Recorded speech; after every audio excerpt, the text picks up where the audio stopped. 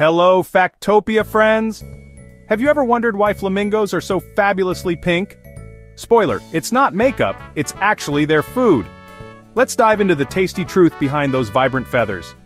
So, here's the flamingo fact bomb. Flamingos are not born pink. Baby flamingos are actually gray or white when they hatch. Their fabulous pink color comes from their diet, specifically from pigments called carotenoids.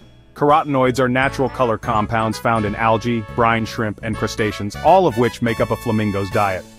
Once the flamingo eats these colorful meals, its body breaks down the carotenoids and deposits the pigment into its feathers, skin, and even beak.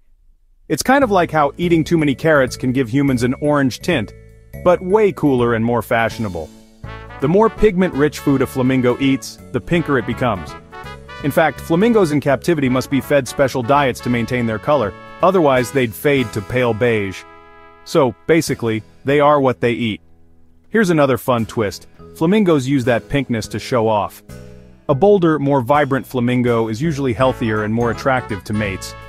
So, in flamingo world, being bright pink is basically like rocking the best outfit on a Saturday night. So now you know, the fabulous pink flamingo? It's basically a walking shrimp smoothie with style. Love this splash of pink science? Smash that like button, share with someone fabulous, and subscribe to Factopia for more colorful truths. Thanks for watching.